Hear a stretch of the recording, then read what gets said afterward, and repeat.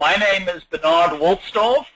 I'm an immigration attorney here in Los Angeles.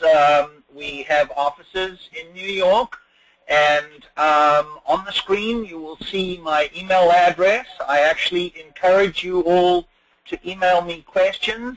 There is no clock running when you email me. Our firm is Wolfstorff Immigration Law Group, and there's our telephone number. Really hard to remember, 1-800-VISA-LAW. So if you're in doubt or have a question, do feel free to call us. And we have 17 attorneys on staff available to answer any questions you have.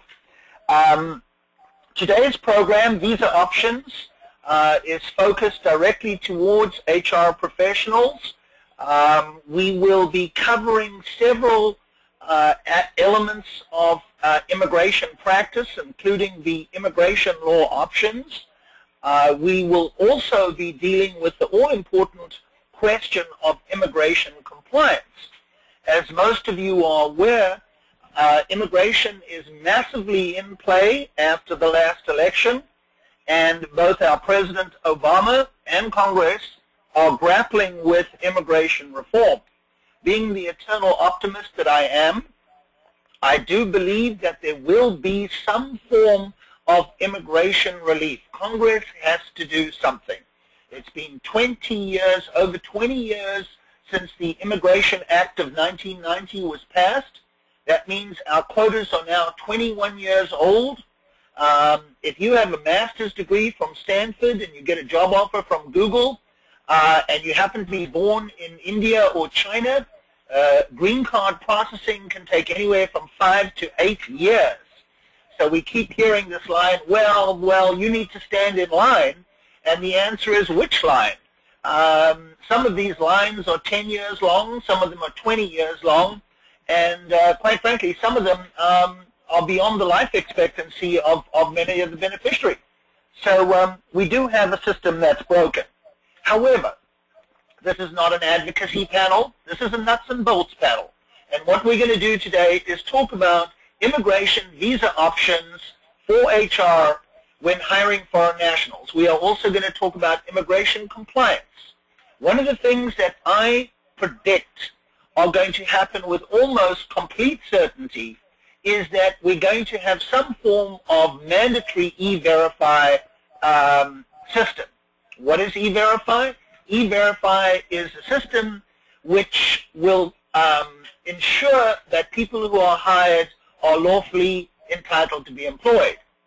That is, of course, if they do not do identity theft. Because if they do identity theft, E-Verify won't catch them.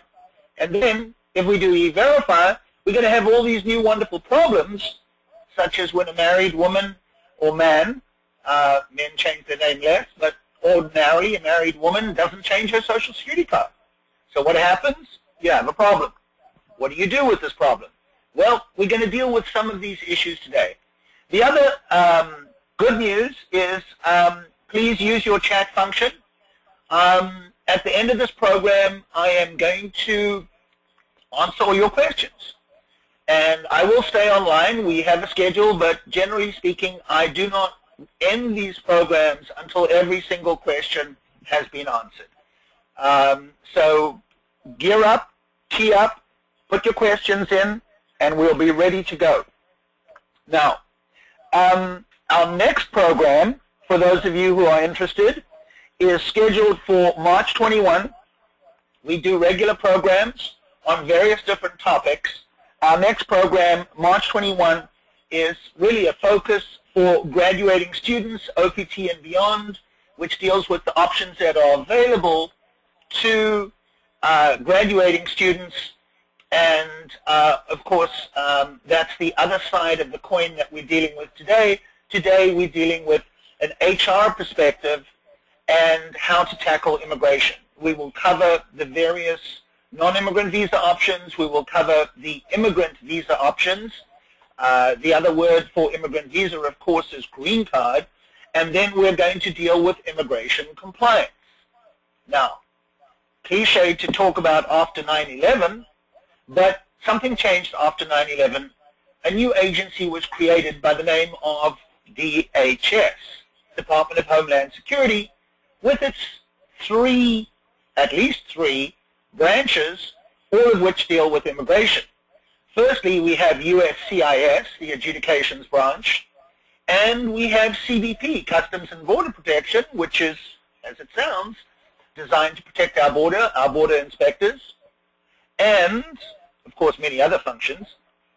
Thirdly, we have ICE, which is Immigration Customs Enforcement. And, of course, the enforcement side of immigration has now moved to ICE. We are dealing with what I would call hardcore enforcement folks. What is the other responsibility of ICE? Well, things like dealing with drug dealers, cartels, criminals, espionage, customs, smuggling. This is a hardcore enforcement agency. And of course, they also have responsibility to deal with immigration enforcement. What kind of job are they doing? I'm not here to criticize. But the fact of the matter is, over 400,000 people were deported last year. ICE is not an agency to play with. These are hardcore enforcement folks. And why are they after you, the employer? Well, very simple. In 1976, when Ronald Reagan passed the Immigration Reform and Control Act, more commonly known as IRCA, there were two sides to it. On the one hand, we're going to give amnesty to a few million undocumented. On the other hand, we are going to remove the lure, that's L-U-R-E, of jobs. Because what's bringing these folks to the United States are jobs. And what we're going to do is, since we can't police it completely, we're going to use the employer to police it. And we are therefore going to require you, the employer, to verify that people are authorized to work. The truth is, however, is they create a system which encourages phony documentation because you are not document specialists. You, the employer, are not document specialists. So now we are moving towards an electronic database which will verify whether people who you see in front of you, the employer, are authorized to be employed. Okay, enough chatting. It's time to jump into the arena. Remember, your chat column is working. We are available today. That's a picture of me out there. To be truthful, it's a little bit old. The beard's gone gray, but I think that's legal in the internet world right now to use a picture that's a little bit outdated. Please excuse my wry humor, but this topic is not always fun, so I will throw in a couple corny jokes. You do not have to laugh, and if you do, I don't know that you're laughing anyway. Although you could always email me, ha-ha, something like that. Then I'll know when my jokes work and they don't work. So our topic today, Immigration 101, Immigration Compliance, and Visa Options. So let's kick on with our first slide, Options for Hiring F1 Students or New Graduates. Curricular Practical Training, CPT. This is for certain students who are allowed to be employed during the school year. Graduate programs, generally speaking, they must have completed. The bottom line for you, the employer, is that if somebody does have CPT, they're authorized to be employed. What kind of documents do they produce? Well, nothing very interesting. Certainly they don't have plastic employment authorization cards. They have an endorsed Form I-20, that is the I-20 Certificate of Eligibility for Student Status. These are very hard to I-9 because the variety of documents you need, 3 or 4 documents to verify their right to be employed, is quite substantial, and there are limitations sometimes on the number of hours. However, CPT is a wonderful way to hire graduate students in the sciences, in business, various different programs.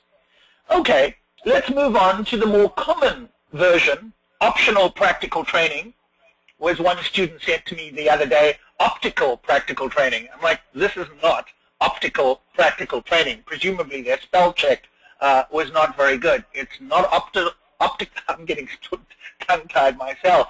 It's optional practical training. And I can only say one thing about OPT. It's wonderful, wonderful, wonderful, and more wonderful. Now, why is it so wonderful? Well, from an employer's point of view, there's no federal tax withholding.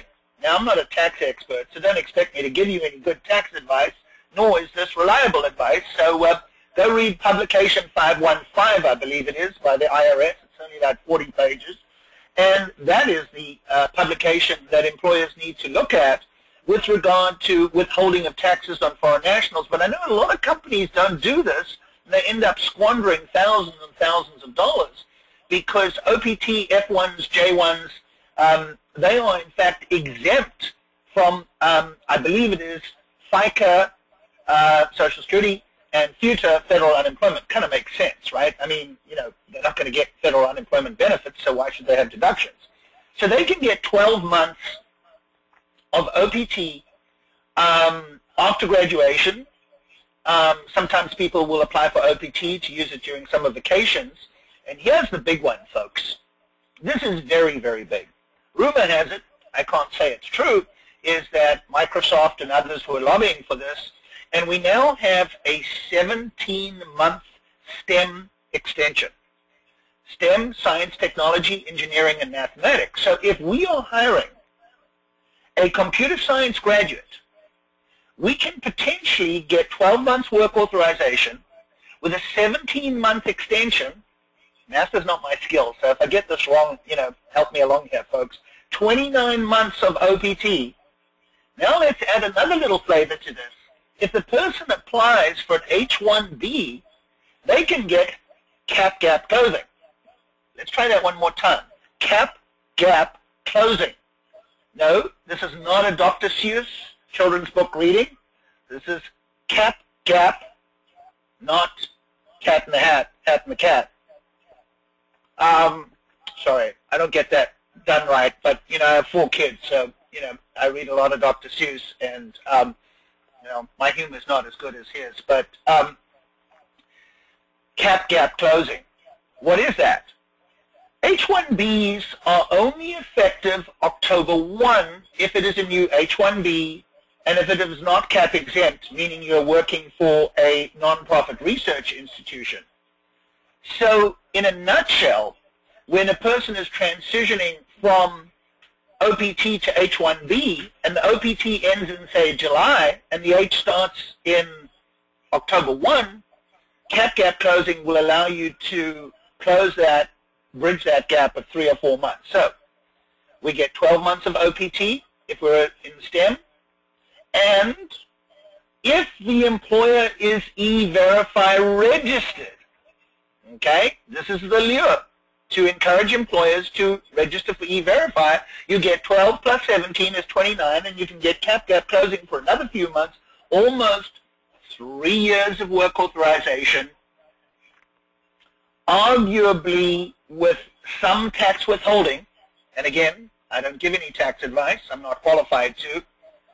If the employer is E-Verify compliant. Now, in some states, you don't have a choice. You better be E-Verify. And the question I always get is, well, if we register for E-Verify, does the whole company have to do it? And the answer is no.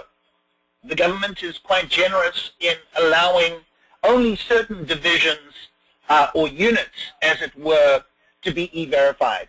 And again, if you're a federal contractor, you had better be E-Verified if you are required under the current framework. I'm not going to go too far. That's another whole webinar on who is mandatorily required, and we should do another one of those, an E-Verify only webinar. But I've found that there are many companies who are not in compliance. This makes me very nervous. Your federal contract is contingent upon your being E-Verify compliant, and I'm not sure that everybody is doing this, but you better be. So that is sort of the strong mean Bernie here. Let's move on. E-Verify, what is it? Voluntary program? Well, yes, but not if you're in certain states and not if you're a substantial federal contractor. Now, how do we do this thing, E-Verify? Well, there's the website. It's the uscis.gov website. So what is the big deal? I hope my PowerPoint is current here because it changes every day. I had a chart on this. Alabama, Arizona, Mississippi, South Carolina, Utah, Tennessee, mandatory. Many of those started January 1. We're now in February. Did you miss the boat? I heard something about 30–40% of Arizona employers are not online. They don't seem to get this one. Mandatory means everybody. So those of you who are not in compliance, maybe I didn't scare you enough.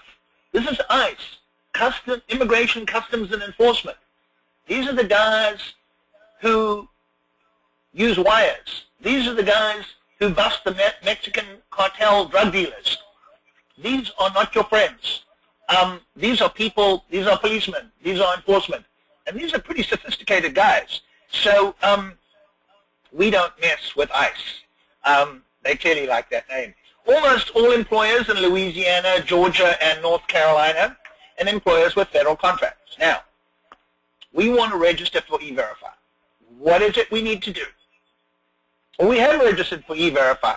Who's in charge? Well, here's the big doodah. Memorandum of Understanding, the new word, MOU.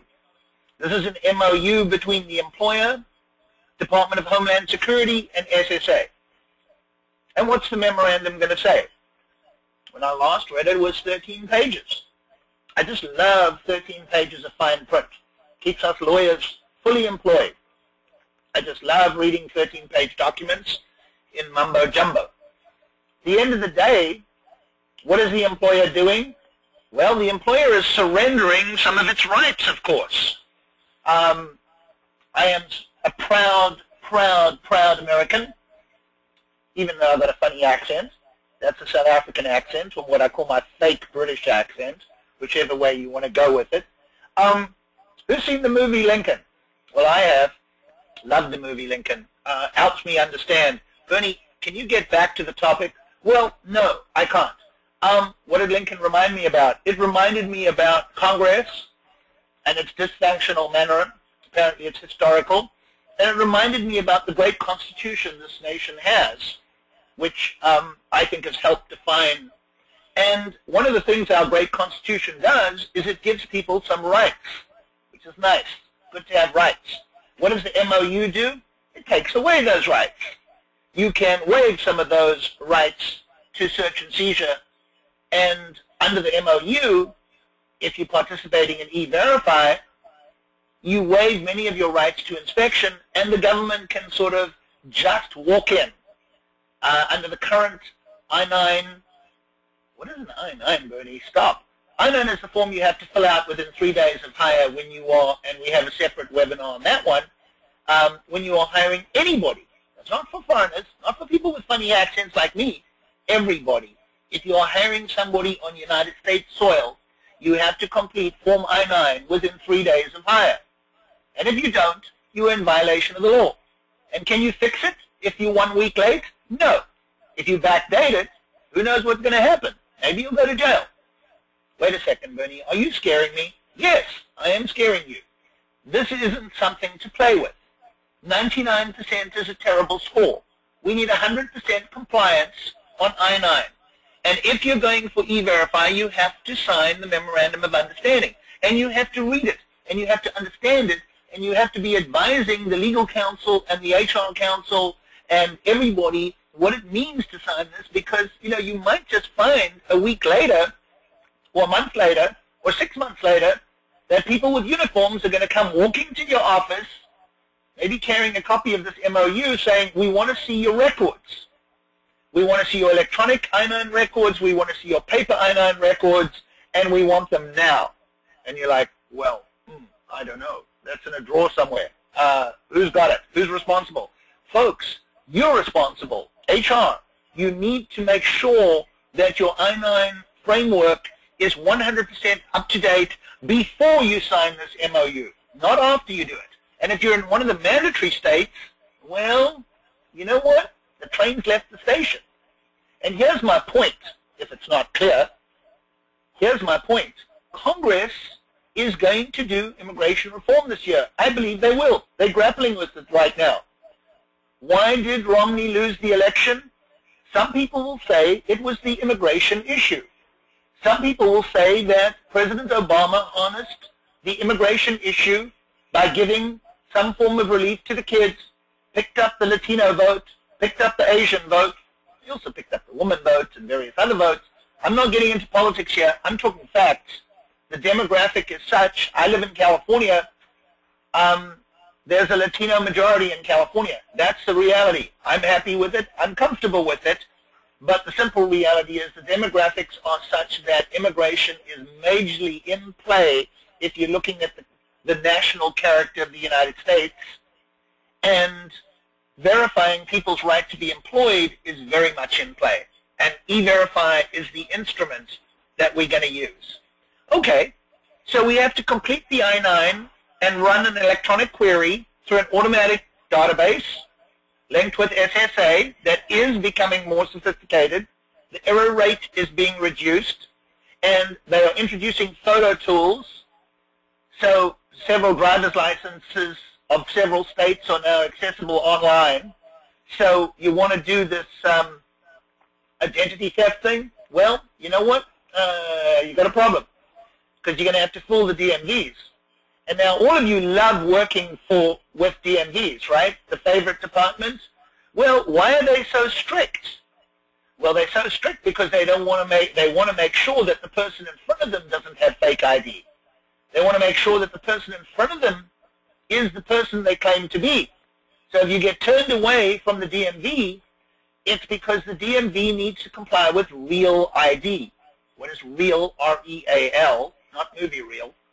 I know the Oscars are coming up, but real ID requires the DV, Department of Motor Vehicles, to ensure that they are very, very thorough before they issue ID that will allow you to get on a plane. Why did that happen?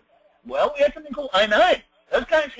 Those bad guys, those rotten bad guys, had fake IDs. So we don't want to be given IDs, fake IDs to the wrong people. So that's what this is all about, is creating a database that works. Some people say that E-Verify won't work and the only way is to go with a national ID card. Will we have a national ID card? Oh my gosh, I don't know. That's another whole big thing. Maybe yes, maybe no. I think there's a lot of issues there. But let's focus on our topic, E-Verify. This, when you run through the system, you can get, let's just call it green light, yellow light, red light. Okay? Green light, employment authorized. Good. Put the person to work. Yellow light, TNC. What do? Got a problem. Put them to work for a certain period of time, send them down to the SSA, Social Security office, and have them to get their documents fixed within 30 days. Now, my second favorite office after the DMV is the Social Security office. Been a long time since I've been there. I got my card when I was pretty young. And I think I know where the original is, because you're not allowed to use a copy. You're not even allowed to laminate your Social Security card. So you got this 40-year-old Social Security card that looks like the dog chewed it, and that's the official document, because you laminate it, it's invalid. You got to go down to get a replacement. Oh my gosh, put a pitchfork in my head. Rather put a pitchfork in my head. Hey, I shouldn't use like Southern analogies. Although I do come from Southern Africa, so, but I shouldn't use, it's just that the Southern analogies are so much more accurate and so much more colorful. All right, let's take that pitchfork out of my head, try and put my brains back in there, and answer our questions. We're running through the E-Verify database. We get an employment authorized, we get a tentative non-confirmation, we get a TNC, and we've got some problems and we've got to go down and fix them. And this is the new system that is very much in play. Okay, is this process correct for you? I've already given you the focus. The big lure is the bottom there, is the STEM extensions.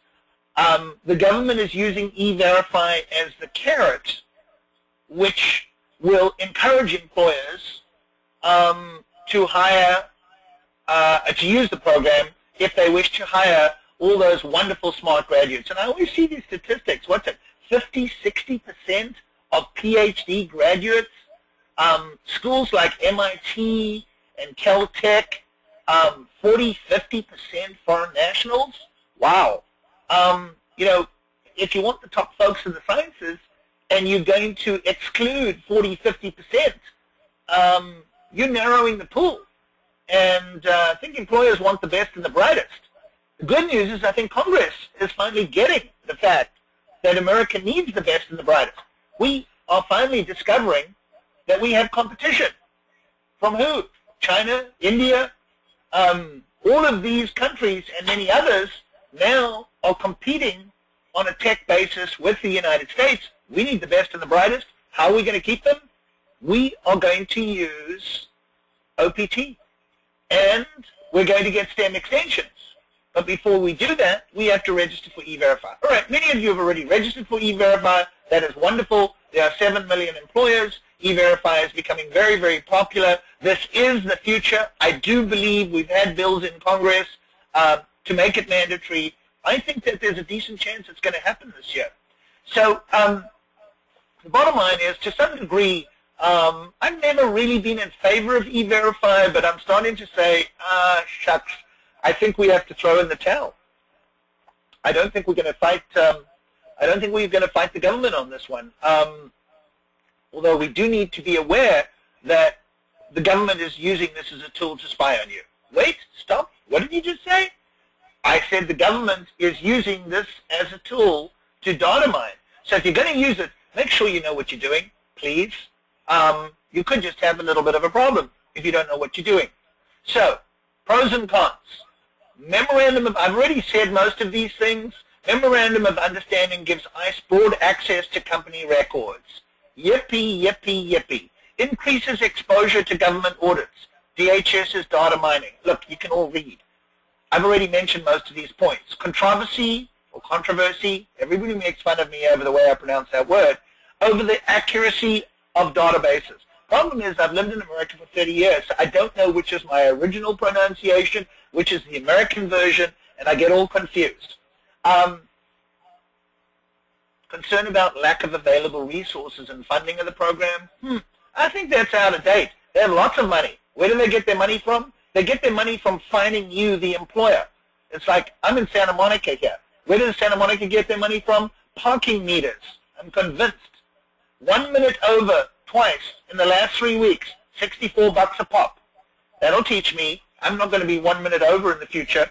I don't know how they managed to catch me within 1 minute, but they did. So they've got plenty of resources. ICE is making lots of money, collecting millions of dollars of fines. Now, what is this next one? Increased risk of wrongful termination. Yep. You know, the fact of the matter is, if you, the employer, make a mistake and you terminate somebody who is lawfully authorized to be employed, you've got a problem. You may have a discrimination problem. So what is the system right now? Very confusing. Different states, some require it, some don't require it. Some were even prohibiting employers from implementing, but that's kind of on hold right now. So less of a problem. Is it right for you? You may not have a chance. So we'll probably do another program just on E-Verify. We do a program on I-9s.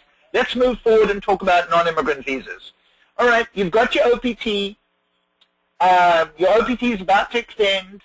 You've got your STEM extension, 12 plus 17, 29 months. You've got your cap gap closing, and you now want to keep this individual in the United States, so you want to file an H-1B. Very controversial little visa. Everybody knows about it. Subject to a quota. Here's the big deal. April Fool's Day, April 1. The government is not playing a joke on you. They're playing a joke on me, because we always have something called March Madness. March Madness is when my office ends up, big sigh, having to put together all our H-1Bs so they can arrive on April 1 or as soon thereafter as possible.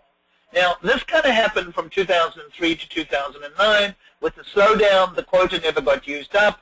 There are only 65,000 H-1Bs a year for cap subject, and an additional 20,000 for U.S. master's degrees, total 85,000. When you think of the hundreds of thousands of international students and professionals that companies want to bring, some tech companies will tell you U.S. needs not hundreds of thousands or 80,000 or 65,000. Some people will say we need hundreds of thousands, maybe 1 million workers to meet the future in terms of the aging population. The fact of the matter is that birth rates are declining. There's less young people. If we don't have immigration, young people coming in to help generate revenue to pay for all of us old folks like me, I'm not 60 yet, but I'm getting close to it. We need some more young people to put money in the Social Security system so it can pay my Social Security benefits. Yeah, I really need that check. And the question is, do we have enough young people coming in? We have this wonderful immigration system, by the way. We let a lot of people in, and we let them in through a family system with these incredible waiting lines. So by the time they get their green card, they're 75 or 80. That's really smart. Let's allow all the 80-year-olds to immigrate to the United States.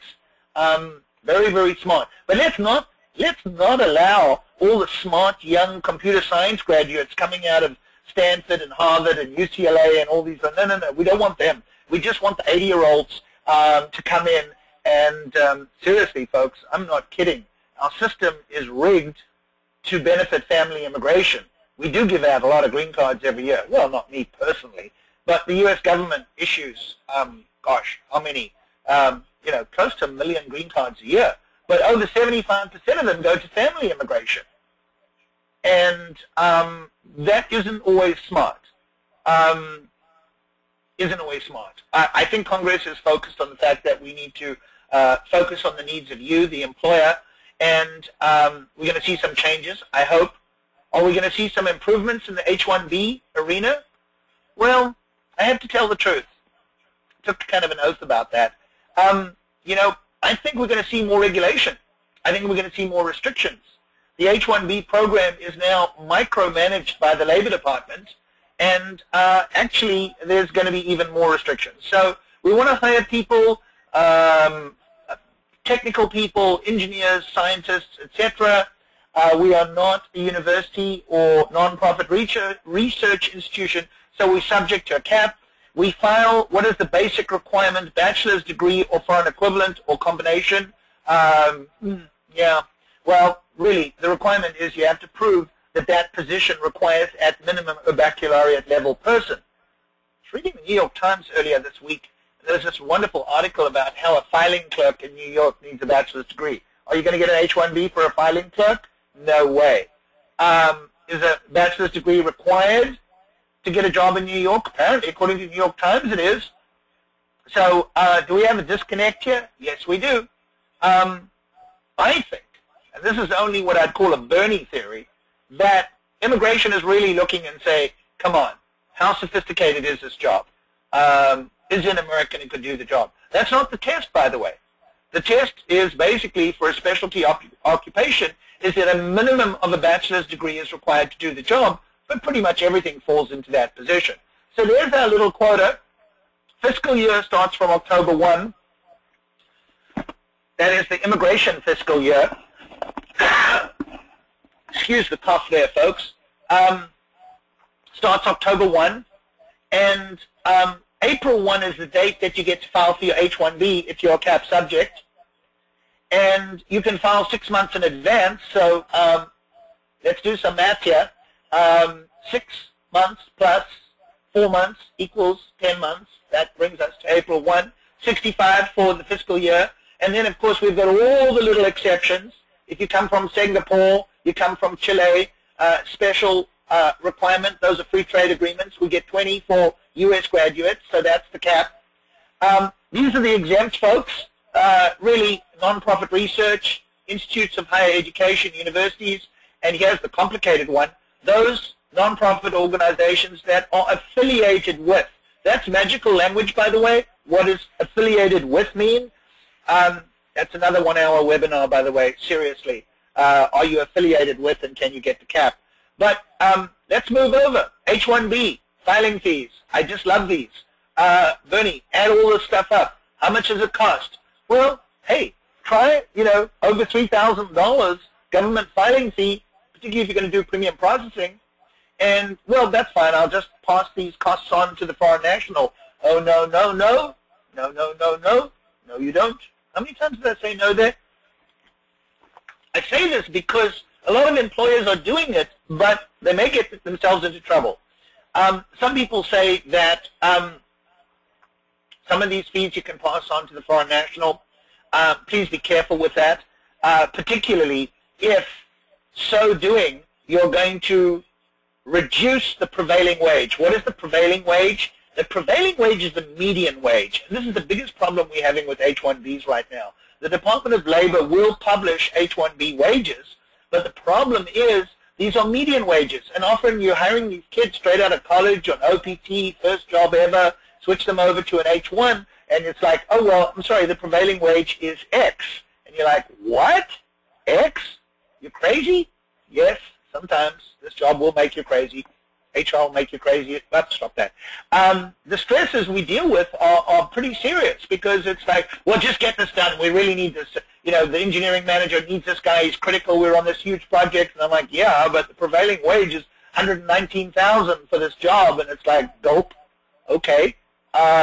We've got a little problem here. Well, who's going to know? We'll just pay him X. Who's going to know? Are you kidding? They're auditing about 20,000 of these a year. 20,000 out of 85. Let me do my math. Get my calculator. 20 into 85. 1 in 4. I'm not that bad at math, but the truth is, if I have to go beyond 10, I will have to take off my shoes because I can't count without my fingers and toes. All right, that wasn't funny, Bernie. Premium processing. What is that? That sounds like first class. I want that. 1,225.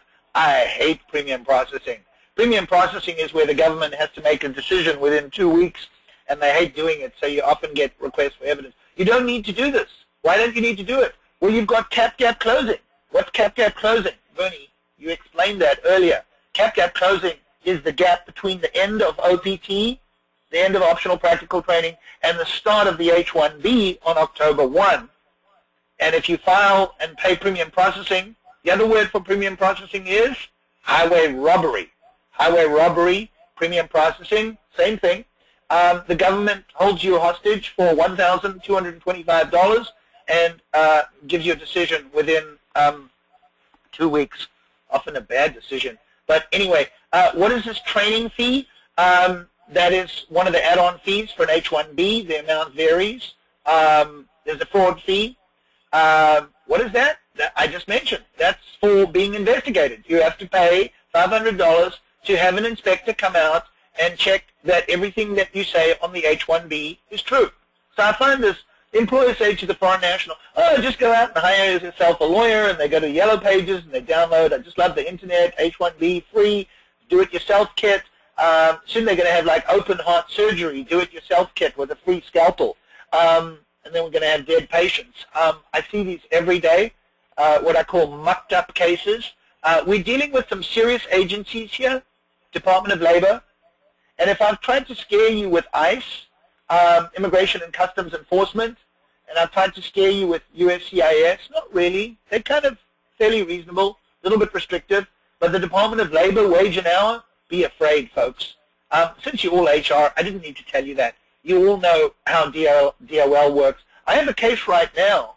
Of course, have to keep confidentiality, but started off with an H-1B investigation, and yesterday I got a call from a panicked employer about how it's now turned into a DOL FLSA investigation, Fair Labor Standards Act investigation.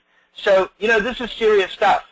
One federal agency feeds the other federal agency, feels the third one, and, you need to do this all right. And there is a way to do it right. There's no reason to be afraid. We file H-1Bs every day. We get our approvals, but you have to do it right. I always say to H-1B employers, can I have a look at your public access file? And they think I'm like, what? Your public access file, that's what we inspect during an audit.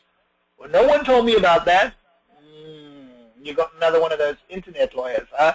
Those internet kits, okay? You need to have a public access file. You need to have certain documentation in there. So let's talk some more about H-1B. It's employer specific. So that foreign national can only work for you. Of course, they can have two. Could be part-time, full-time, concurrent. I have a dentist with 3 different H-1Bs. 6-year maximum. Oh, yeah. Cap-out problem.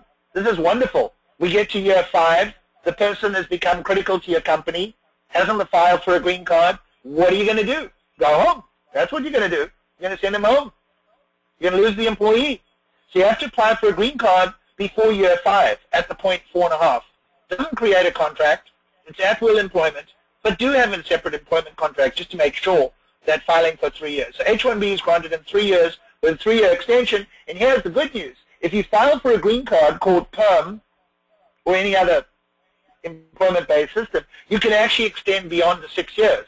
Now let's go back to my earlier discussion. I mentioned that the waiting line for Indians and Chinese under the master's degree category 5, 6, 7, 8 years. So in order to get up there and keep your employees legal, you have to file H-1Bs until your place in the waiting line comes up. H-1B process, I'm not going to go in the nitty-gritty here.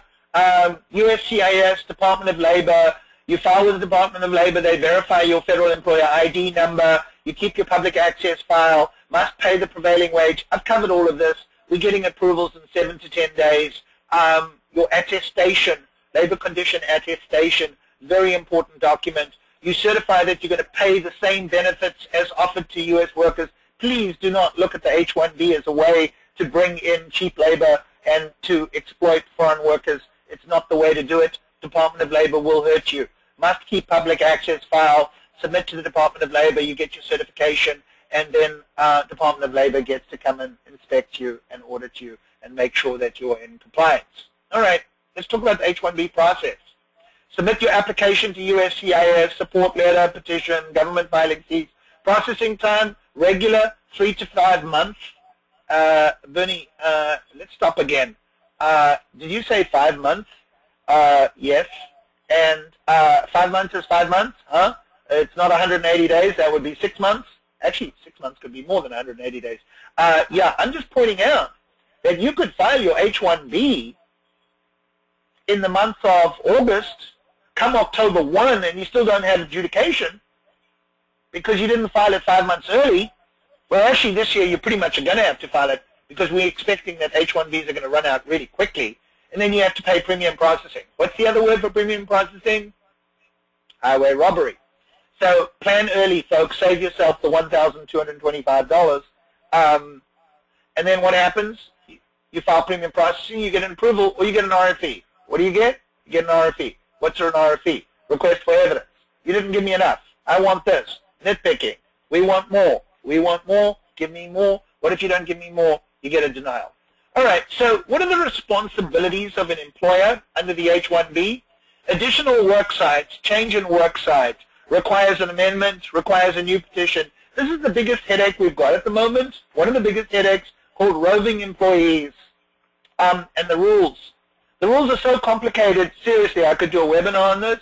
The bottom line is the government wants the LCA to cover that area of employment. Well, what if the person works at 20 different client sites? And what if they're going to be stationed at those client sites for an extensive period of time? Well, then you have to do a posting notice at that client site. And then you have the issue of control. Who's controlling the right to to supervise that employee? So that is a huge, huge issue, and it particularly relates to the so-called outsourcing companies, the big outsourcing companies that are, quite frankly, the primary users or a primary user of the H-1B program. By the way, I have to say this. Yes, I'm a lawyer. Yes, I'm an immigration law specialist. Yes, I think I know what I'm doing in this arena, but this is not legal advice. Nothing in this recording will constitute legal advice. You want legal advice, reach out to me separately.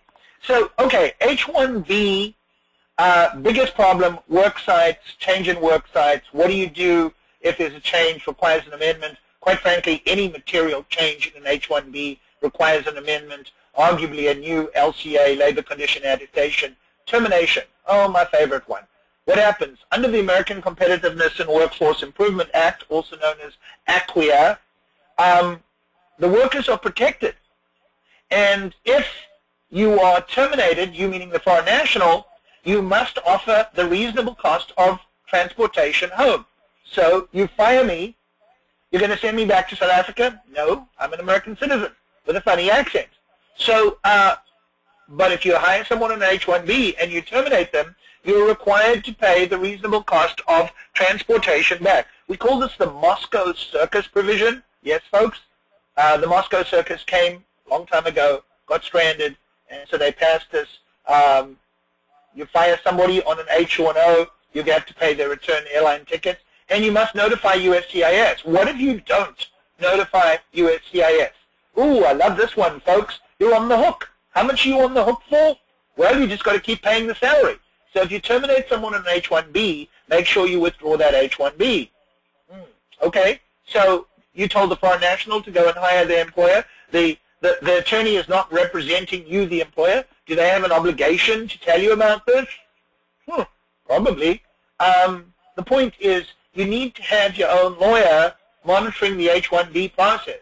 Every time the foreign national hires their lawyer, are they protecting the employer, and in many instances you, the HR manager? And the answer is maybe not.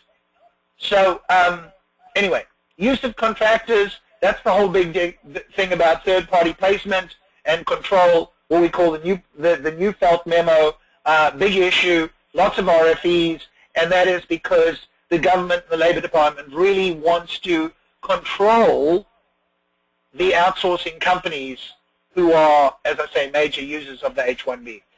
Who's responsible for the fees?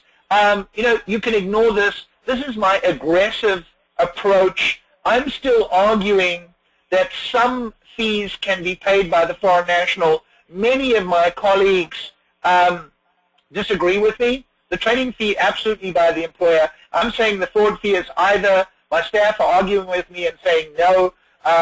You know, we can argue that forever. Legal fees can be paid by either. Many say no, only the employer. But I can tell you one situation where it is definitely only the employer, and that is if you are paying exactly the prevailing wage. So if the prevailing wage is $60,000 and the legal fee is $200, then if the foreign national pays that $200, that will reduce their compensation package below the prevailing wage, and that is not allowed. The employer would have to pay the $200. Okay, so the simple bottom line is that legal fees are deemed to be an essential part of the requirement to provide the so-called tools to do the work. That's the Department of Labor rule, of course. H-1B audits, fraud investigation, FD&S, fraud detection, and national security. I'm talking too much, so getting a little bit horsey here. I apologize for that. Lots and lots and lots of audits going on, fraud investigation, worksite, just a little shot of water there. Worksite investigations, kind of scary. These guys come along, no notice. Well, hold on, I want to bring my lawyer. No. We don't need to wait for your lawyer. You do not have a right to counsel. I shouldn't be so flippant about this, but they always are unannounced. Unannounced. That's the flavor of the game. Well, be ready for them. Make sure you know where your public access files, and make sure everything is truthful, folks. You do not need to be afraid of an audit. You only need to be afraid when you're not telling the truth. So people make funny stuff up. People hire lawyers that make funny stuff up. Don't do it. We have something called an online presence. Government can find out what job that person is doing. The government knows what the job duties are, and they will come in with a camera and ask questions. Hey, what does that guy do? They'll ask other people. They'll nosy around, and the government always wins. Sorry, these guys do their job well. So, timing issues. This is the big one, at least for this year. You can look at all those dates, but basically, here's the bottom line. Look at the final point. CAP reached June 11, 2012. All right, let me take my shoes off. I'm going beyond 10. Last year, the H-1B program opened April 1 and closed June 11. So that was just over 60 days. Previously, it closed November 22. Let's add another June, July, August, September, blah, blah, blah. That one took, you know, whatever that is, 6 or 7 months. So the simple bottom line went from a 7-month H-1B season down to a 2-month H-1B season. Predictions for this year, fishing season, I'm a little getting all confused. H-1B season, hey, why are you talking about fishing season? It's the analogy. The simple bottom line is there's going to be maybe 30 days. Some people are talking about it running out within a week. Bottom line is if you, the employer, want to do an H-1B, don't play. Be ready to file April 1. Is that scare 'em lawyer stuff? Yes. Am I going to be right? Who knows? Who knows what the economy is doing? Bottom line is tech hiring is up massively. So get ready to file your H-1Bs on April 1, or maybe you have to wait, how long? 18 months. Bernie, could you repeat that? 18 months. Why do I do this Bob Dole thing? I keep referring to myself in the third person. I am not Bob Dole. I have respect for Bob Dole and more respect for Elizabeth Dole. Stop making silly jokes, Bernie. Nobody finds this funny. Yeah, but this is boring thing. Bernie, would you stop talking to yourself? Yes, okay. Sorry, folks. I have little children. I have an 8-year-old, and I do this all the time with him, and he tells me to stop being silly, Daddy. But you know what? Silly is kind of fun. So bottom line is we anticipate the cap is going to be reached very quickly. A week or two, maybe by the end of April, it's all gone. And then you're going to have to wait 18 months to get an H-1B because it's not going to be until, let's try this, October 1, 2014. Repeat, October 1, 2014 is the first time you're going to be able to hire an H-1B if you miss the cap. Scratch that. If you miss the H-1B fishing season. So let's go on. New rules. Why haven't I updated my slide? They're not that new anymore.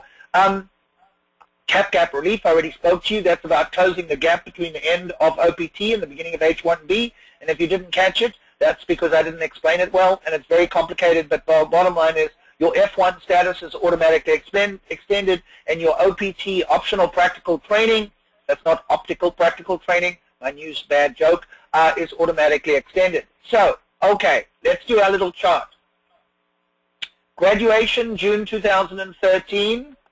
OPT starts July 2013. File your H-1B next year, April 1. OPT ends July 2014, 1 year from the time it starts. And your H-1B only starts October 1, 2013. So if you see the red arrow there, cap gap relief covers the foreign national during that period. And don't start asking me how to I-9 them. Just remember to calendar all those dates. So that's your bottom line. If you're not selected and the cap gap relief ends upon rejection or denial or revocation, they've got a 60-day grace period. That's a grace period, not an employment authorization period, to pack your bags, terminate the lease, and go home. Okay, H-1B portability, really quick. That's portability. Always sounds weird. Sounds like a porta potty or something. Portability is when you have an H-1B, you can jump over to a new H-1B. And the nice thing is you don't have to wait for the approval. You just do this upon filing, even the FedEx receipt. So don't pay premium processing. Just refile your H-1B as soon as you get the receipt. The person can start working. I prefer the immigration receipt. Exception. Oh, this is the cap gap extension where somebody is jumping from cap exempt to cap subject. Very complicated situation, but be aware of that. If somebody has an H-1B and they haven't been counted in the quota and then they file, you have a problem with portability. Issues with portability, Oh, there's so many. I'm not really going to get into portability too much. The solution is often to premium process. It just solves your problem. But portability allows the individual basically to work during the 4 or 5 months. So if somebody has an H-1B and they have been counted and you want to hire them, you don't have to worry about all my scarum stuff. What's my scarum stuff? My scarum stuff is you need to be ready to file your H-1 on April 1. But if the person already has an H-1B because they're working for another for-profit commercial company, you don't have most of these problems. H-1B scenario, what do you do? Sometimes people have been outside the United States. You can recapture the time, blah, blah, blah. Time limits, I already spoke about that. 6-year cap, recapture time spent abroad. Myths about H-1B. I'm going to fly through some of this stuff because it's not that interesting. You know, small companies can't do it. Startups can't do it. Self-employment, technically it's possible nowadays if you have an independent board. The big issue is right of control. Can you hire or fire that foreign national? So, or can that foreign national set up his own company, file an H-1B, fire himself, only if it's an independent board. Other myths: cannot go to school on an H-1B. They can go to school, but it's got to be part-time. Spouses, this is a problem. You know, spouse comes here for 6 years, can't work, needs their own H-1B, can go to school, etc., but can't work on an H-1B. What are the other alternatives? I spoke about this. Chile, Singapore, no problem. 18 months, no portability, no immigrant intent. There is no immigrant intent allowed. They can change to a regular H-1B, but they're going to be subject to the cap again. So that's for Chileans, Singaporeans. Let's move on. NAFTA. Do we like NAFTA? Yes, we like NAFTA. So all Canadians and Mexicans can get work visas under NAFTA? Absolutely not. You need to look at the schedule, the professional list. It's very restrictive. Canadians apply at the border, can get up to 3 years. We shouldn't use the word visa because Canadians don't have visas. They're visa exempt. Mexican nationals, limited to 1 year, but entitled to a 3-year admission. Boy, this stuff's complicated, okay, because everybody gets it wrong. Remember, folks, it's the I-94 card, the little white card that controls. The only problem with that, of course, is they're about to scrap the I-94, so don't even go there. No immigrant intent allowed. What is that? Well, you know, if a Canadian comes over on a T and says, I want to live in America, we kick him home. Kick him home? Let's try and talk English. We kick him out. We kick her out. They're not allowed to have immigrant intent. Immigration law is so silly. You're not allowed to desire to live in America. Okay? If you do, we deport you. So a student says, I love America, I want to live here. Let's deport him. Let's deport her. Is this the system? Yes. Come on a tourist visa, come on a B1. Oh, I love your country, I'd love to live here. All right? Arrest him and deport him. Oh, big sigh. Okay, what's the exception to that? It's called an H and an L. H visa and a dual L visa, those are dual intent visas. They are allowed to love America and want to stay here. Folks, I'm not joking. This is serious stuff. Actually, if you're in the immigration business, you better understand dual intent because the H and the L allow it. Nothing else really does, but it gets more complicated from there on. Spouses of Canadians and Mexicans, TDs. Look, these are great categories. You can process them really quickly, no 5 months, and the government filing fee is, yes, don't you just love it, for Canadians, $50 at the border. Put a package, send it to your Canadian, go to the border, make sure you comply with the rules, and your Canadian gets to work. So great if they meet those categories.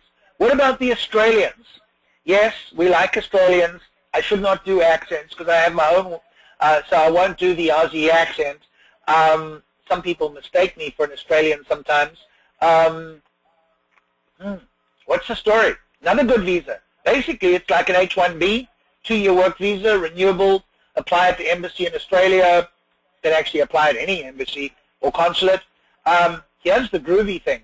Yeah, I'm from the 60s, folks. I use the word groovy. Not to be mistaken with gravy, which is what you put on your food. That joke didn't work. Spouses can apply for work permits, unrestricted employment authorization. Wow, this is cool. Okay? So the Aussie spouses can get work authorization. Sometimes we get pretty creative. We apply for the work visa only so the spouse can have the derivative work visa. Take about 90 days to work, but this is cool. So you want unrestricted work permit, have your wife get, stop that, Bernie, have your spouse get a work permit, and you can work for anybody. So what can I say? It's a good one. Australians, and why did we get that? We got that to reward Australia for fighting in our wars, Iraq, Afghanistan, Vietnam, Korea. The Australians always volunteer to fight with America at its side, and the reward is an E3. Bernie, you're joking. Bernie is not joking. That's the reality. We rewarded them for involvement with Iraq, and that's the reality. Fight with America, get a visa. Okay. I hope you can tell when I'm joking and not joking. What do we got here? L1B. My other favorite visa. I'm going fast on this. This is for multinational companies. At least 2 flavors, managers, executives. The other one is specialized knowledge. There is a third one for blanket Ls. That's big companies that hire at least 1,000 employees worldwide or have 25 million in sales for U.S. companies. They get blankets and they can move their people around. So what is the requirement? You have to be working for the overseas company for at least a year. That kind of stymies a lot of people. Don't make it up. Please don't do that. The government's smart. They want proof. And they come into the United States to fill a executive manager or specialized knowledge position. Looks simple, right? Go to the internet. Really simple. Executive manager, specialized knowledge. So why then are so many of these cases denied? Well, you know what? If I manage a grocery store with 2 employees in South Africa, and I open up a grocery store with 2 employees in the U.S. to transfer myself, that is perceived as a trick to immigrate, and I'm probably going to end up slipping up. So, you know, small companies have problems. Specialized knowledge, what does that mean? Oh gosh, that's a 3-hour webinar. You know, just think of it as some unique type of knowledge that's not widely held within the organization. There's debates as to whether it has to be widely held within the organization, widely held within the field. Just, folks, it's got to be unique. It's got to be specialized. If any American can just be hired to fill that, you're not going to qualify. Okay, blanket L, I already spoke about that. You don't have to file with immigration. They're really fast. Just got one approved yesterday. I was so happy. Oh my gosh, they just picked me on it. But it's really good because this company can now transfer its major employees. If you are a large company and you meet this definition, U.S. employees 1,000, that's hard. What about this other one? U.S. subsidiaries and affiliates. So the U.S. entities have sales of 25 million. Not so difficult anymore. So you've got that. You're eligible for a blanket. This is the way to transfer employees. Folks, one more time. If your company has sales of 25 million in the United States and you have branches abroad and you transfer foreign nationals into the United States, you need to have a blanket. Call 1-800-VISA-LAW. That is my number, of course. Email me, or if you have counsel, call your counsel and say, why don't I have a blanket? Well, you didn't tell me about it. You didn't ask for it. Hey, you're immigration counsel. You're supposed to tell me what I need. If you're my client, that would be a different rule. Why haven't I told you about it? I've done marketing in this area. Sometimes you can only do so much marketing without irritating your clients. L1B, total of 7 years. L1, scratch that. L1A, manager executive, 7 years. L1B, specialized knowledge, 5 years. Spouses get work permits. Hurrah, hurrah, hurrah. Fast track a green card? Oh, this is the bonus. It's like the Ginsu knives. And, folks, in addition, you get 1 free extra green card. Yes, yes, yes. fast track green card, EB1. Okay, what are you talking about, Bernie? Well, you get an L1, you can flip them over. I just got some approvals last month for a major company. This is a big one. Within 3 months, start to finish, file for the green card. You hear these stories about people waiting 8 years for a green card. Yep, managerial transfers, flip them over. Good cases can be approved within 2 to 3 months from start to finish. In reality, I like to tell clients it takes about a year. All right, we're in LA here. So, but this is not LA, by the way. O1 alien of extraordinary ability in arts, motion picture, and TV. Look, there's 3 types of O1s. O1 is the visa for extraordinary people. Who's extraordinary? Those people who have skill and recognition significantly above that ordinary encountered, painting by numbers, 3 out of 10 criteria. You know, this person can't just be ordinary. They're going to come and work in the arts, motion pictures. Arts, that includes culinary arts. There's your chef, your famous actor, your famous TV, your famous fashion model. Yes, we do a lot of these cases. We file them all the time. Hit 3 out of 10, and basically you may be eligible for an O1. Let's move on here. Extraordinary ability in arts, science, business, or education. This is a higher standard, folks. Extraordinary. What does it mean? It's a different standard. One, the person who's reached that small percentage are people who are at the top of their field. Here you have to meet 3 out of the following criteria. How easy is this one? It's tougher, folks.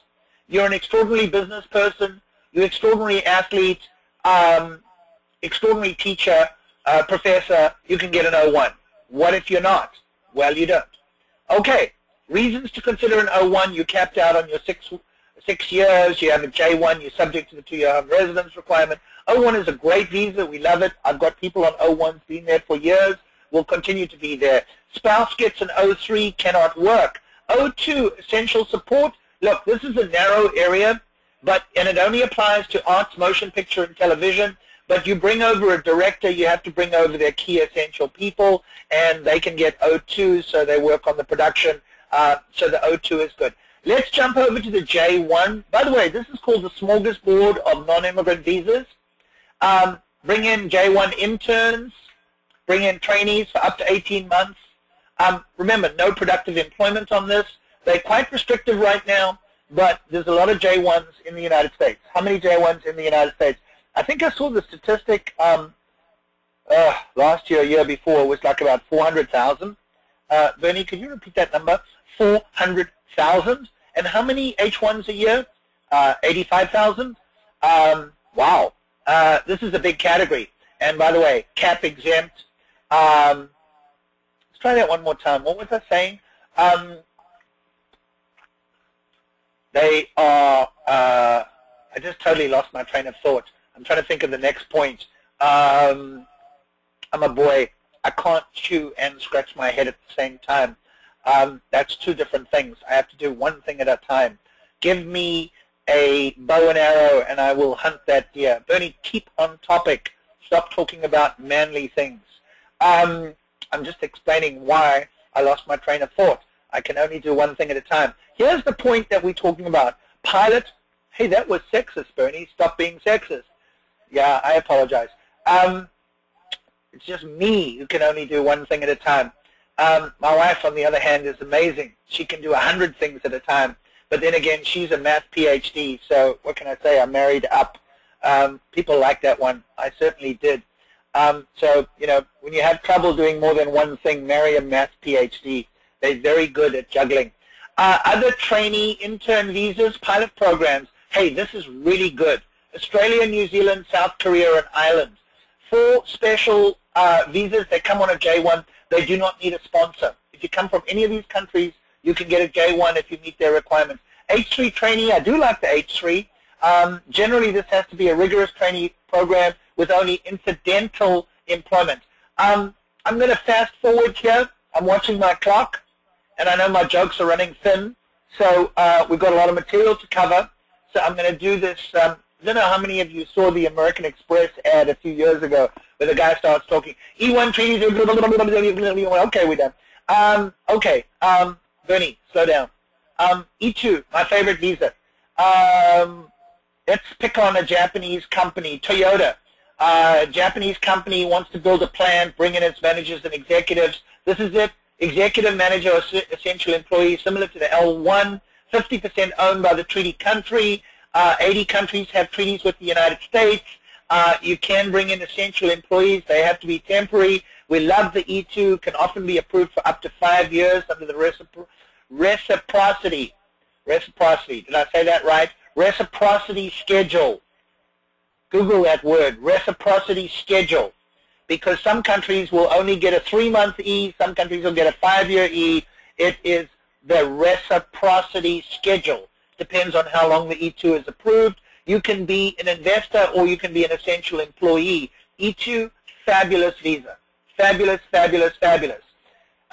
The American Embassy in Tokyo processes so many E's. The American Embassy in Seoul, Korea processes so many E's. Why? Because we have companies called Samsung. We have companies called Toyota. What visas are these key employees on? Usually E's or L's. Okay, religious workers. Come on, Bernie. What are you talking about? We just did a webinar, by the way, that last month. We do a lot of these cases. I love doing them. Religious workers, religious vocation, religious, you do not need ordained. So yes, you can be, a priest, rabbi, religious vocation, monk, nun, you've taken your vows, etc. You could also be a religious professional, a teacher, instructor, a musical director, but you do have to have a spiritual element, okay? So if you just here for fundraising, nope, we're not buying it. You're not an R1. By the way, about half of these cases are investigated. They consider there to be a lot of fraud in this arena. Surprise, surprise. But, often people want to help people. This thing about we're going to help you. That's not how it goes, folks. In immigration law, you follow the rules we are dealing with. Have I said it enough times? Homeland security, enforcement. Don't do funny stuff. Please run away from it. Immigrant visas. Wait a second, Bernie, what happened? You've been talking about non-immigrant visas? Yes. What is a non-immigrant visa? Well, it gives you the right to work in the United States or stay here for a certain period of time. Now we're talking about what? Immigrant visas. What is that? Well, it's called a green card. You never heard of a green card? Yes, it's green. Isn't it pink? It used to be pink, used to be green, went pink, now it's back to green. And that's your green card. And what is it? Nice little card. It's got your picture, security advisors, security enhanced features. CIA, the story, not the last one, is that the CIA developed this amazing card with all these incredible features. The only problem is you can buy them downtown for $50 on Alvarado Street. No, they're not $50 anymore, but they are fakes, and you have to be careful of the fakes. How do you know? I don't know. I'm not a document expert. Get yourself one of those little blue light things that the CBP guys do. Shine your blue light on it and see what happens. I don't know. Green card lottery. What is that? Oh, yeah. I was just saying about how hard it is to get a green card, and then the United States gives away every year, yes, folks, 50,000 green cards. Of course, they make it complicated. They actually issued last year something like 104,000 visas. Wait a second, Bernie. You told us your math is bad. Yes, my math is bad. So they send out 104,000 winners, and there's only 50,000 green cards? Yes. Which means you've got a 50% chance of winning after you've won? Yes. They develop a pool, and then they knock half of them out. Isn't that lovely? Congratulations, you've been selected in the green card lottery. 6 months later. Sorry, you didn't get a green card. What? I quit my job, sold my house, put the dogs in the pound, and now you're telling me I don't get a green card? Yes, that's how it works. Starts in October and November. Do you need a lawyer? No. If you win, do you need a lawyer? I argue you do. I argue you do. I actually specialize in this program. Bernie, how many things do you specialize in? A lot. Because our success rate in converting a winner into a green card is pretty high. These are the countries that have not been eligible. These are the countries that give a lot of people. You can cross-charge. So, if you are born in India and you marry somebody from France, you're both eligible to apply for the lottery. Do I do the lottery? Yes, I do the lottery. Should I do the lottery? Yes, you should do the lottery. Why should you do the lottery? Well, it's a lottery. It's only got a small chance of success. The nation that has the highest success rate in being selected in the lottery is, going one, going two, Australia. Yes, of course it's Australia. You got something under 5% chance. So apply 5 times, you got 25% chance. I don't know. I don't do math. If you do 5 times and you've got 5% chance over 5 years, maybe you still only have 6% chance of winning, or 4%. I don't know. I'm not good on statistics. The government is good at making up statistics. Sorry, Bernie, stop being silly.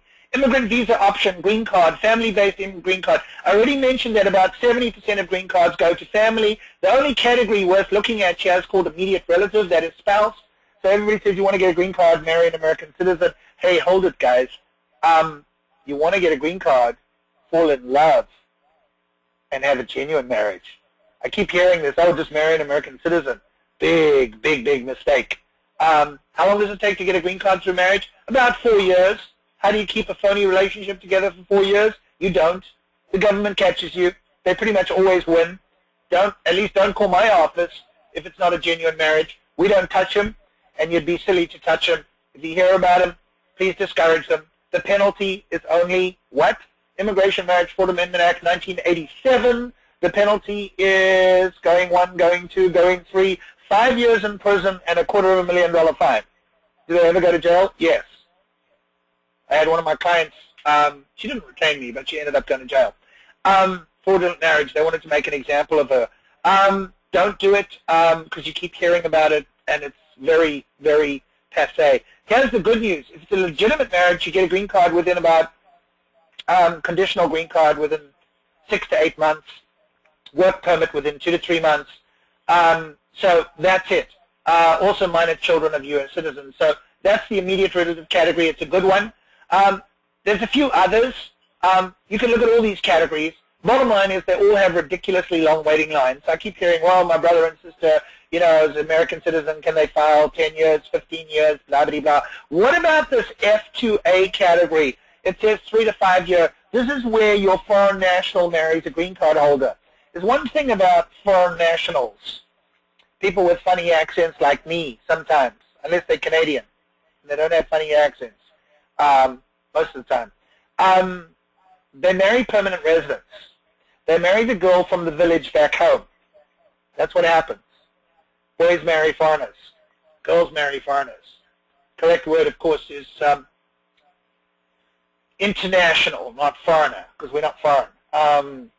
We are, well, I'm an American citizen, although I am a dual citizen, having naturalized, 20, 30 years ago. So get to your point, Bernie. You marry a permanent resident, and you've got a green card waiting line of about 3 years, so you're going to need to have an H1. Let's talk about some others. EB1, first preference immigrant visa petition, alien of extraordinary ability, outstanding researcher professor with 3 years experience, managerial executive, I already did that under the L1. So let's give these things another name. Alien of extraordinary ability, I call that mother of O1. Outstanding researcher and professor, that's not only in research, that's also in private institutions if you have at least 3 full-time employees. EB1C, managerial executive, green card, absolutely available if it's a substantial company. So we have employment-based first, second, third, fourth, and fifth preference. We had family-based first, second, third, and fourth preference. We finished family. We now on to employment-based green cards. Let's talk about EB2, Schedule A Group 2, my favorite, exceptional ability in art, science, or performing arts. That has to be employer-sponsored. Bernie, my lawyer never told me about that. I know, because your lawyer doesn't know about it. They should, but they don't. This is somebody, EB2, other category, advanced degree, master or higher, bachelor plus 5 years of experience. Bachelor probably has to be a 4-year degree most of the time. Or national interest waiver. What is that? National interest waiver, NIW, very popular because foreign nationals can self-sponsor. Foreign nationals can self-sponsor for first preference and second preference. And then you have another category, special handling for university and college teachers. What's that about? That is when there's a teaching element and the person is going to be working for a university and you have to file within 18 months of selection, and no longer have to prove there's no Americans. You basically only have to prove that your foreign national is the most qualified. Repeat, most qualified. So universities get a lot of slack that could be the right word, in terms of being able to hire the best, most qualified teacher. Makes sense. Third preference, that is the bachelor's degree category, or a skilled worker with 2 years of experience. There is an other worker category that's for the nannies and other workers that require less than 2 years. Waiting line on third preference, currently about 8 years. Wait a second, Bernie. 8 years? Yep. So you want to hire this nanny. You file for a other worker perm under the third preference, and she gets a green card in 8 years. Correct. And then what happens during the 8 years? I don't know. She has to wait abroad. So wait a second, Bernie. Let me understand this. You're going to file for somebody as your nanny, and it's going to take 8 years. By then, the kids are going to be in college already. So why did you need to file? Well, yeah, we have a problem. I spoke about it earlier. Hopefully Congress will fix the quota. The quota isn't ridiculous. It's absurd. But then again, this is not a political rave. It's a reality. So EB2 versus EB3. This is my biggest problem at the moment. Okay? Why is it a problem? Because we have so many people who filed under the employment-based third preference, and they want to upgrade to EB2, which is the master's degree category. So they filed on the bachelor's degree category, they want to upgrade. Those of you HR managers have this every day. Oh, I'm stuck in the third preference waiting line, I want to jump. I'm born in India, I'm born in China, I'm stuck in the ridiculous waiting line. Well, if the legitimate job position requires a master's degree, I don't care that you, foreign worker, have a master's degree. The question is, does this job require at minimum a bachelor's degree? If it does, we upgrade, we start all over again, but we get to keep our place in the waiting line. It's going to be mainly Indian and Chinese nationals who are going to advocate would be the correct word, for an upgrade, but they have to meet the requirements. So, what is a perm labor cert? Is that some sort of a hairdo where you get curly hair? No, no, no. Stop being silly, Bernie. The perm labor certification is where the employer advertises the job, goes through good faith recruitment, and proves that there are no U.S. workers who are minimally qualified to do the position. You get your perm approval, takes 3 or 4 months. You then file your immigrant visa petition, show that the foreign national's employer is qualified. The employer is able to pay the salary, and then you apply for an adjustment of status. That's the final stage of the green card. Everything is beautiful. How long does this all take? Usually about 2 years. But if you're born in India or China and you're a bachelor's degree category, 5 to 8 years. Some people say the Indian third preference quota is not 8 years. It's 20 years. It's 30 years. It's 40 years.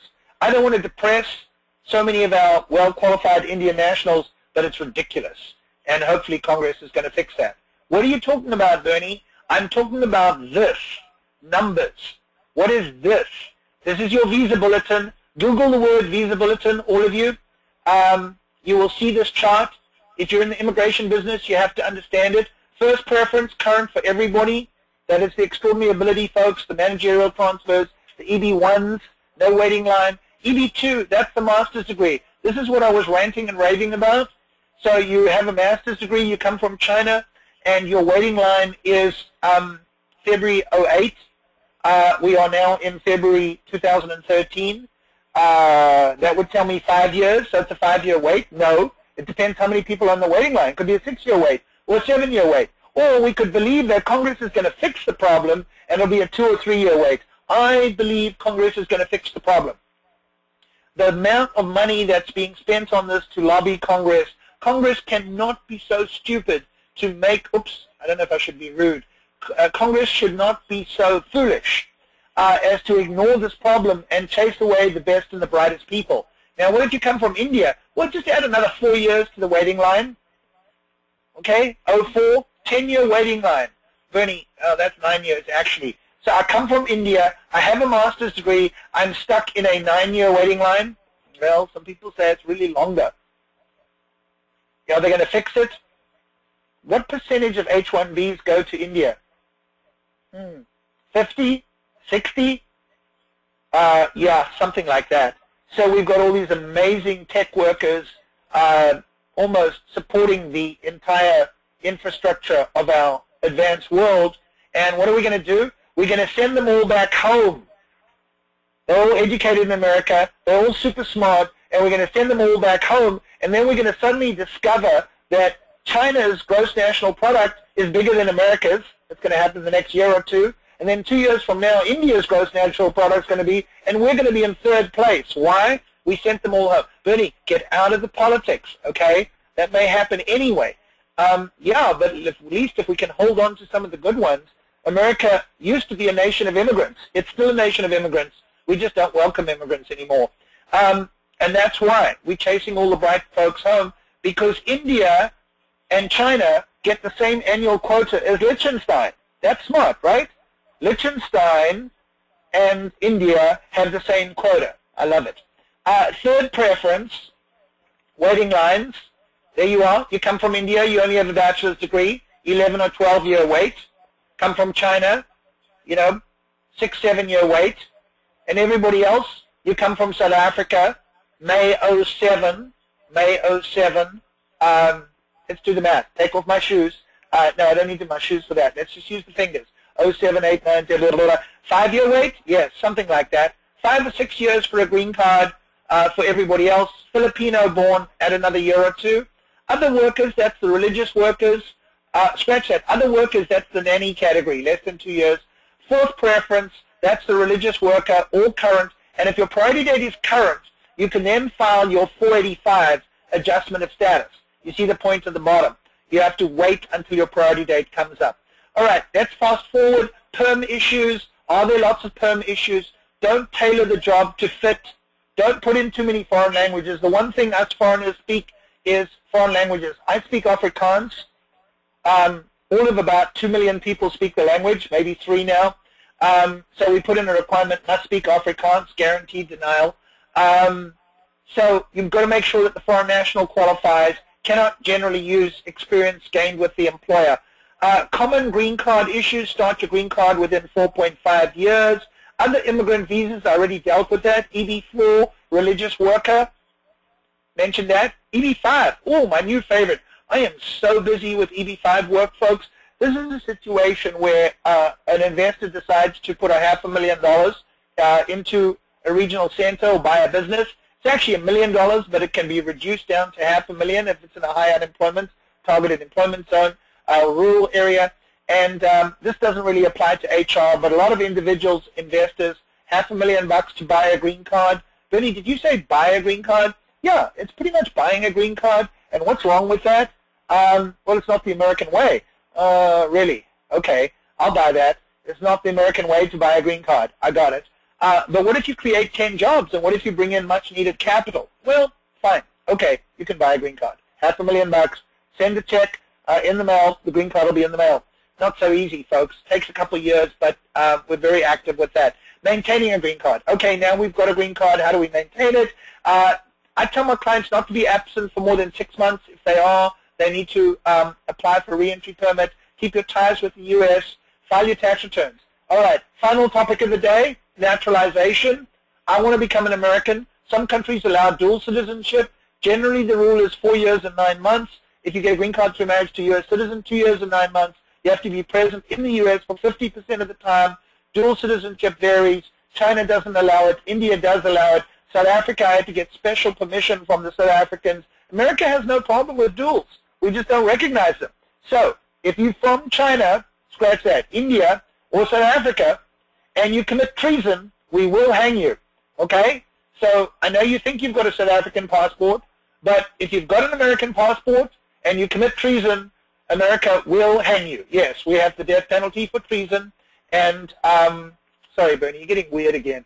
No, but it's true. You've got to be an American citizen to commit treason. And if you commit treason, you get hanged, or you can get hanged. So there we are, Bernie Wolfstorff. There he is, smiling and happy as always. Hey, when you've got a little 8-year-old kid, you are pretty much always happy. My kid is cute. I also have a 28-year-old kid. My problem with my 28-year-old kid is he's not as grown up as my 8-year-old kid. All right, stop that, Bernie. It's time for questions. Let's move over to the questions. I hope we have hundreds and hundreds of questions. I hope you are enjoying today's show. Oh, I forgot to mention something because I see this as one of the questions. Medical professions. I did mention that it's not really a webinar, but on March the 2nd in New York City, we have a New York, hey, thanks for the nice comments. Love the humor, ha, ha, ha. Cool. I once got a comment, stop the jokes, this stuff's not so funny. Okay, March the 2nd in New York at NYU, Roosevelt, we do our doctor seminar. That will be, gosh, just in a week or two, done by Adi Friedman, one of the senior lawyers, and Naveen Bora, the manager in our New York office. And if you're a physician, let's go for it. All right, we're going to fly through this. Will we be able to obtain copies of slides? Yes. Are you certain that the F1s are exempt from FICA and Medicare under OPT no matter how long they've been in F1 status? No.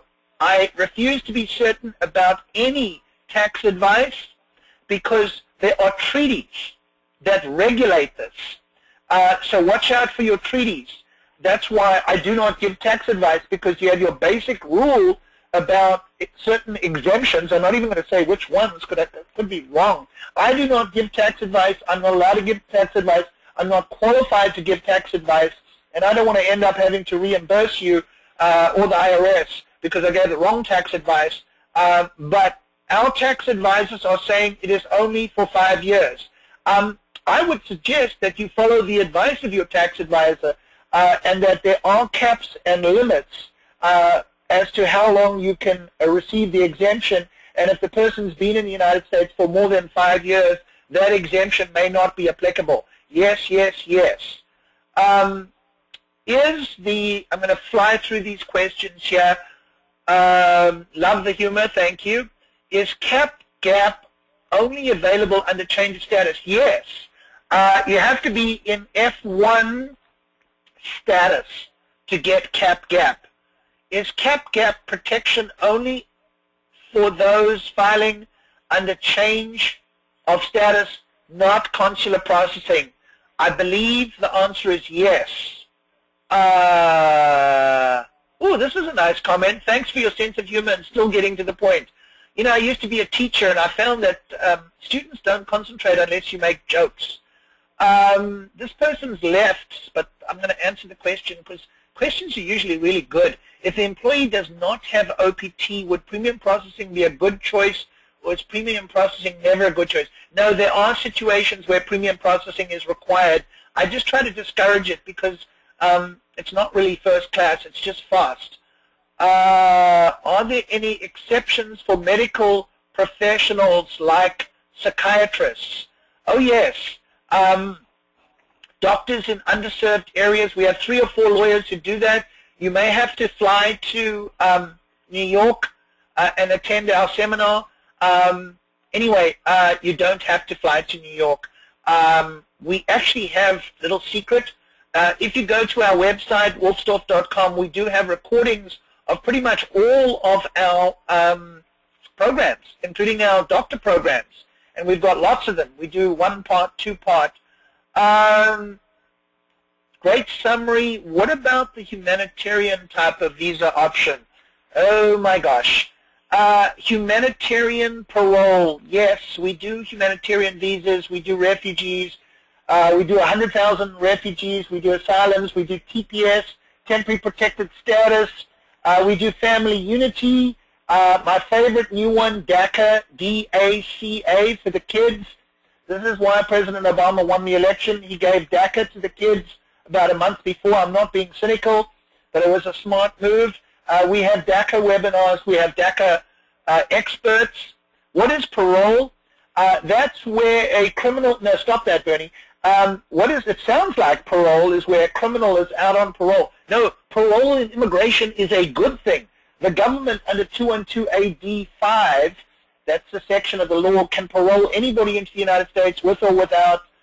Used to be in the Attorney General. We parole the Cuban refugees, and we parole people in. Parole is when you have a pending adjustment of status to green card, they give you advance parole, which is permission to come back into the United States.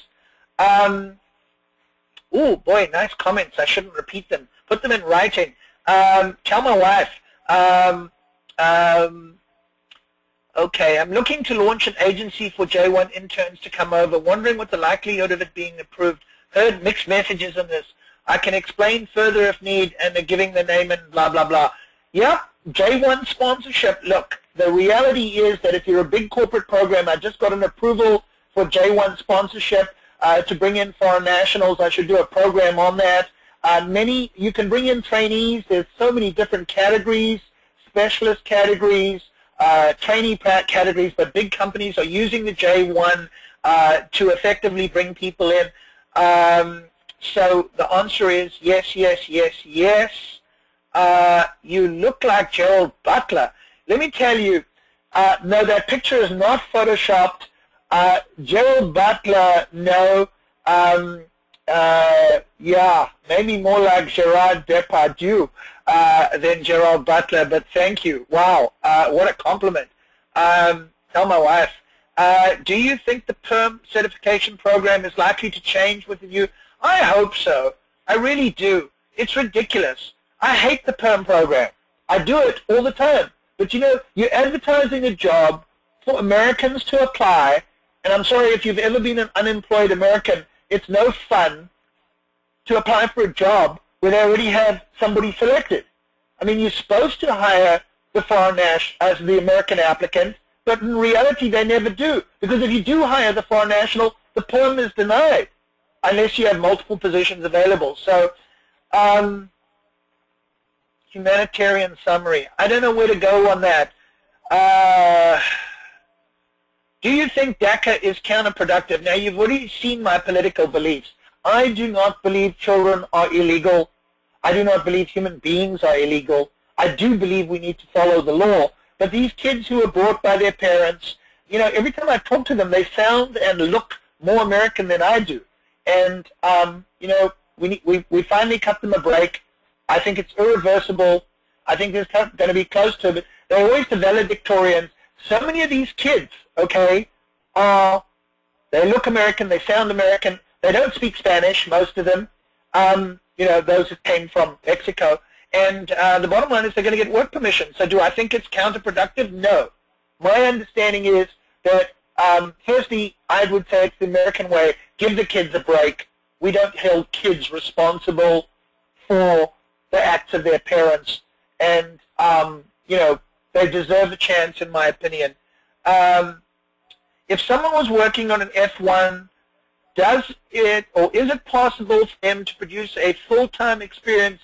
And if he does, then what is the maximum time period he or she can work? You know, the general rule is during the school year, up to 20 hours a week, or during vacation, full-time, 40 hours a week, with OPT, 40 hours a week. So there are considerable restrictions, but please make sure that student has work authorization. Okay, there's a follow-up question here, and I've got to make sure I get it. I mean, in terms of failing to offer them any permanent solution while eating. Oh, yeah. The question is DACA counterproductive in terms of it's just a temporary work permit. So this is the whole thing, is if you're a DACA kid, that is a kid who came here illegally with their parents without permission and are undocumented, meaning illegally they crossed the border without a visa, or they've otherwise allowed their status to expire, they can now get this temporary work authorization for the early childhood arrivals. No, I believe that once we have let them in, what are we going to do? Round these kids up, put them in boxcars, and ship them across the border? Yes, I have heard a politician say that, but I just don't think America is that heartless to round up these kids who look like, when they live next door, and they on your kids' baseball team and basketball team, and they are the valedictorian at your school, and you didn't know they were without status, you're going to put them in prison and handcuff them and send them abroad? Really?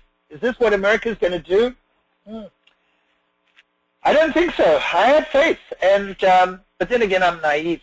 So I think it's going to happen. I think we're going to pass the DREAM Act. Is it possible to transition from an O1 to a green card? Oh boy, the questions are rolling in, and I promise to answer all of them. So I better go fast before I run over time. Is it possible to transition from an O1 to a green card since it would be under intent? Yes. Very often O1s can self-sponsor and go to a green card, but they have to be more extraordinary, okay? You got that one? More extraordinary, okay? How good can you be? Nobel Prize winner? Not quite required, but you have to be pretty extraordinary. If a person has an experience letter and it does not show that it was full-time or part-time, then by default, what it is going to be considered by USCIS in auditing the perm.